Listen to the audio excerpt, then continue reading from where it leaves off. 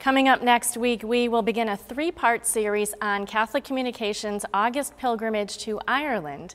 The series will be narrated by pilgrimage leaders Father Gary Daly and Father Matthew Alcombright.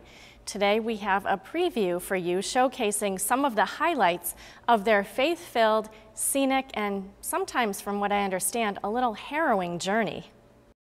Hello, I'm Father Gary Daly. And I'm Father Matt Alcombright, and we'd like to welcome you to our 2015 pilgrimage to Ireland. One of the things about Bunratty Castle is just a little taste of what old Ireland was like.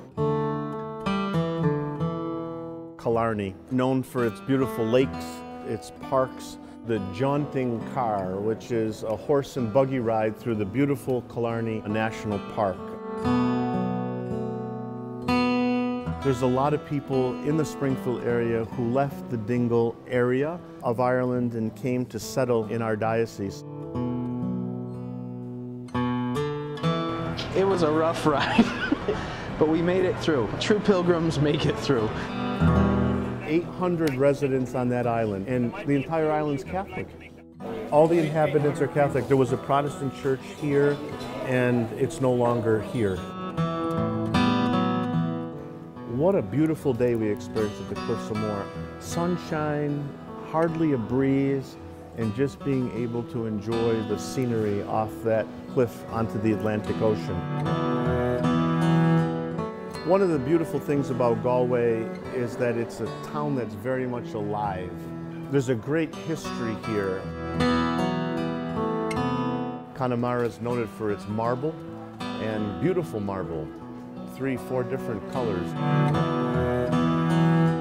Killimore Abbey is a very beautiful place. The Benedictine nuns are there, and the pilgrims had a wonderful opportunity to tour the grounds.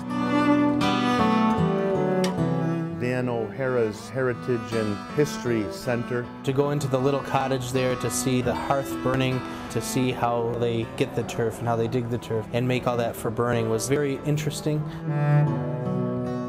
The heart of our pilgrimage, the Shrine of Our Lady of Knock in County Mayo.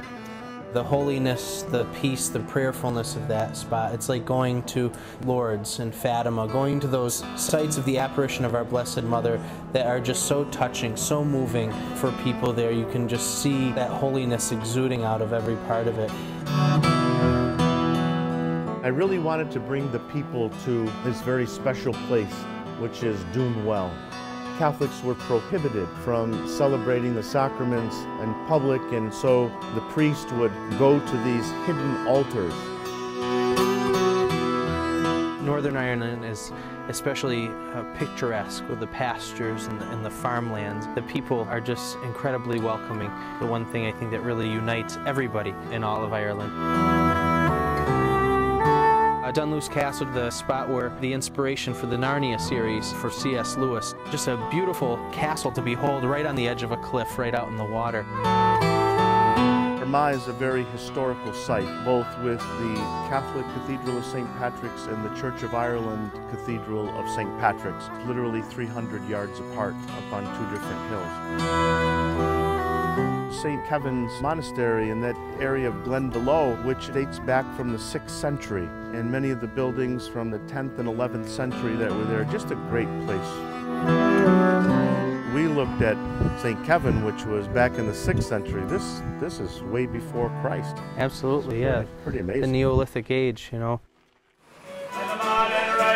We wrap up our pilgrimage with a visit to the Guinness factory dating back to the 1700s, and also our farewell dinner with the pilgrims and just some lasting memories that they'll have of Ireland.